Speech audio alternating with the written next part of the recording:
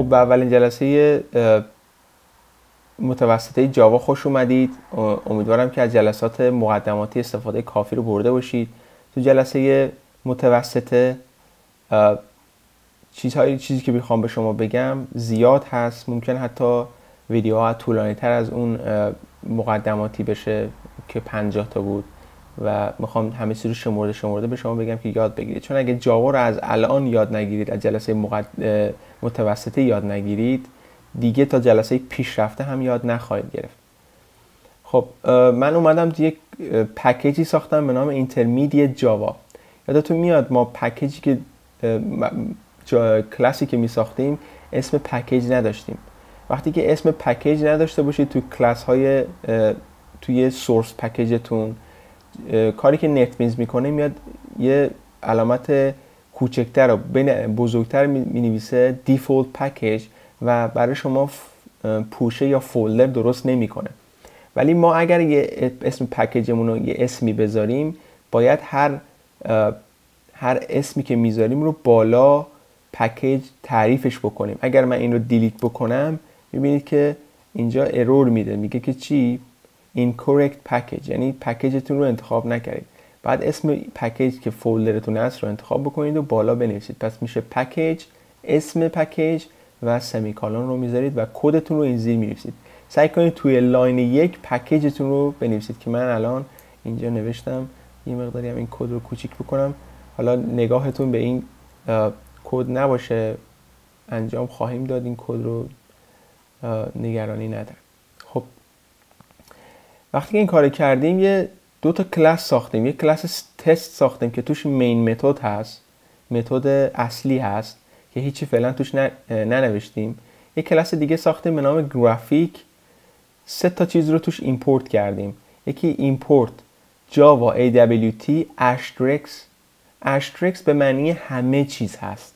همه چیز یعنی هر چیزی که شما تو لایبرری AWT داری به من بده. حالا مهم نیست اگر ببینید من اگر این دو داتا بذارم، این همه ما لایبرری داریم. میبینید برای در مورد اشترکس میتونه گرافیک 2D باشه و سمیکالون باشه. میدونید خب من وقتی اشترکس رو میذارم یعنی چیکار بکن؟ همه چیز رو به من بده.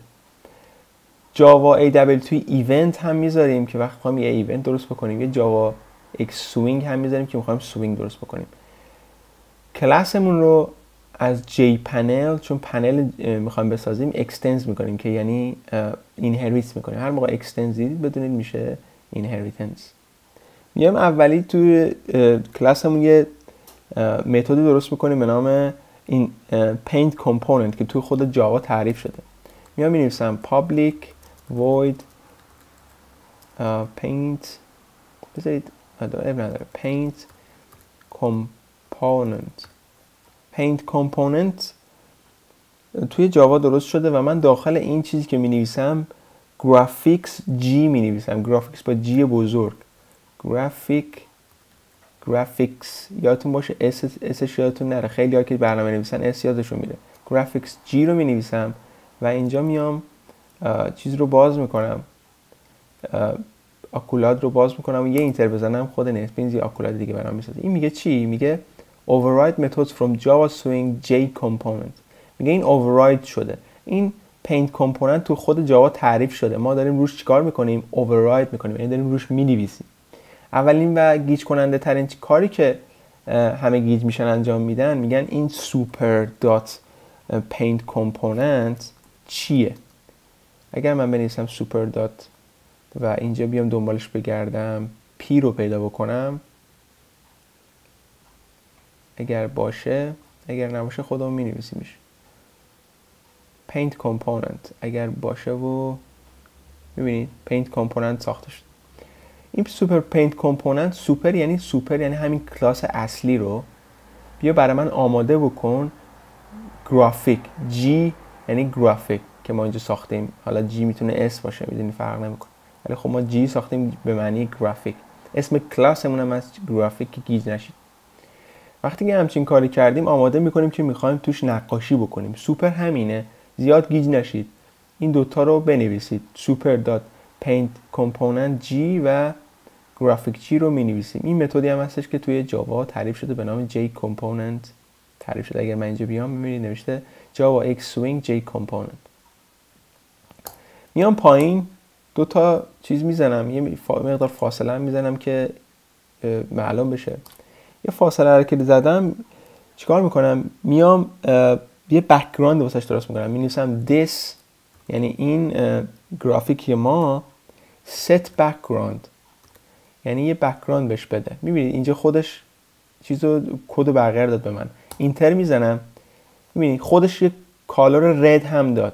set background رو نوشت، کالر رد داد. من رد رو باید با حروف بزرگ بنویسم. نگاه نکنید نت مینز با حروف کوچیک نوشته، چون جاوا 7 یعنی جاوا کامپایلر 7 الان تمام اینا رو چیز کرده دیگه. میتونید یه کاری کرده که شما میتونید به حروف کوچیک هم بنویسید، ولی قدیما همه با حروف بزرگ مینوشتن که یعنی کنستانت، یعنی ثابت و پایداره.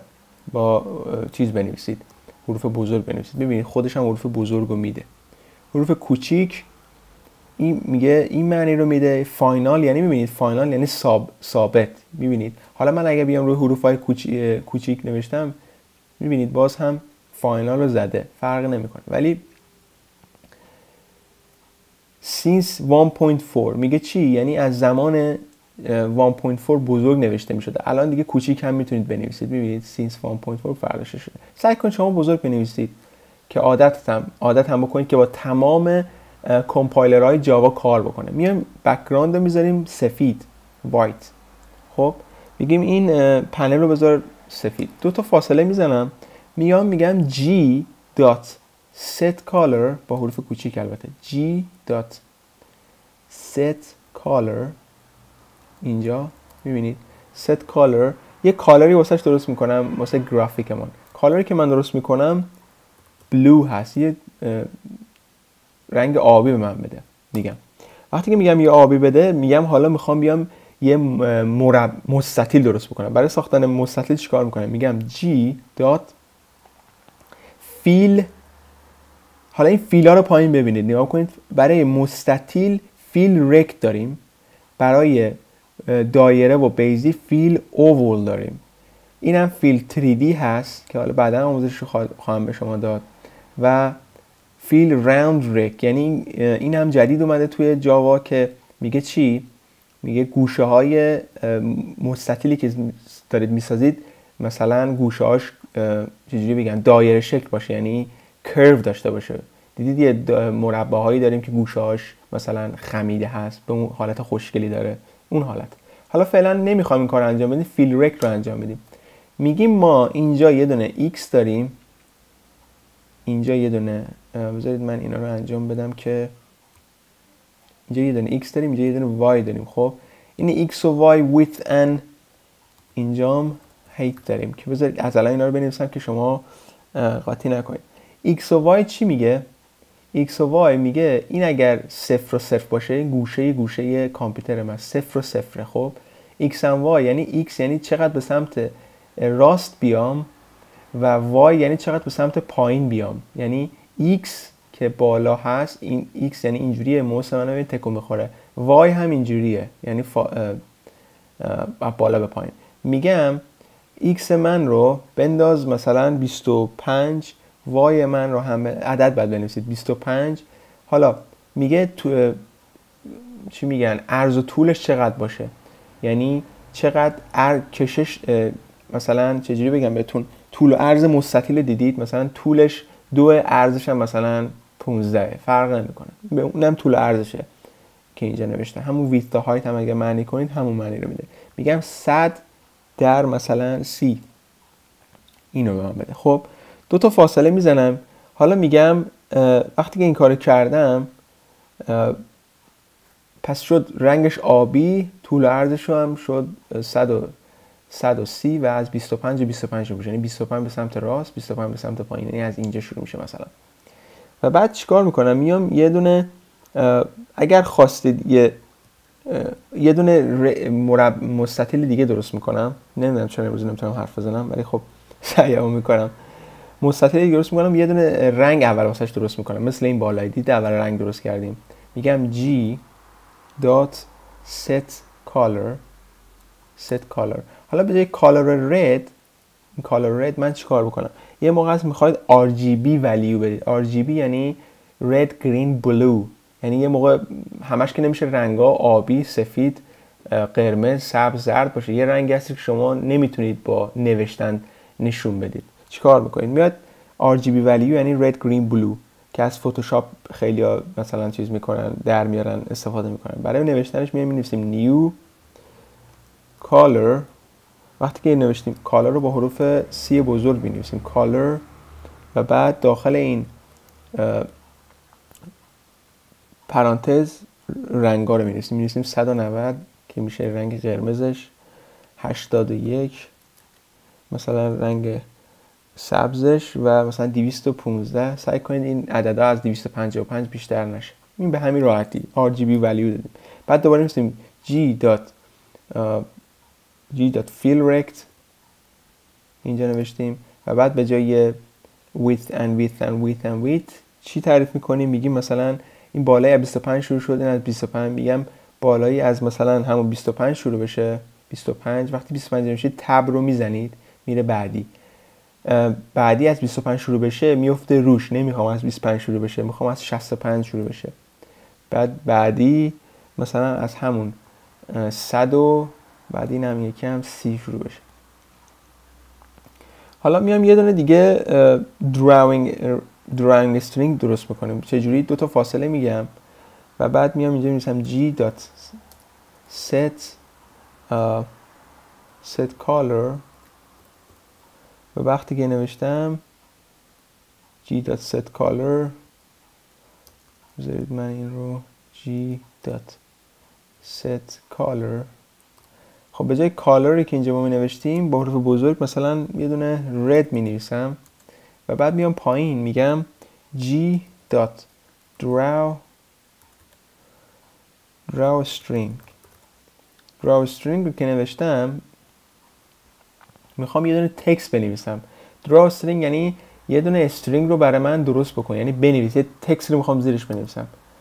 خب به جای به جای این اولی چی می‌نویسم؟ داخل این می‌نویسم سلام، می‌نویسم همون مثلا پارس کلیک.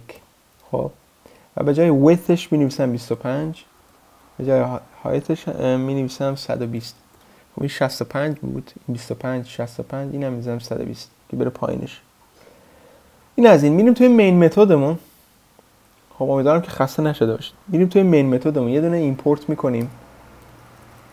دات ایمپورت که دات نمیزنیم، جاوا x دات swing دات asterisk به همین راحتی. و میام توی مین متدمون چیکار میکنیم؟ اینا رو مینویسیم j frame، یه دونه اسم میذاریم مساوی با new j frame رو چجوری نوشتم؟ new j frame. خب بعد پایین می‌نویسیم f dot set default f dot set default cross operation که خیلی طولانیه نمیخوام بنویسم.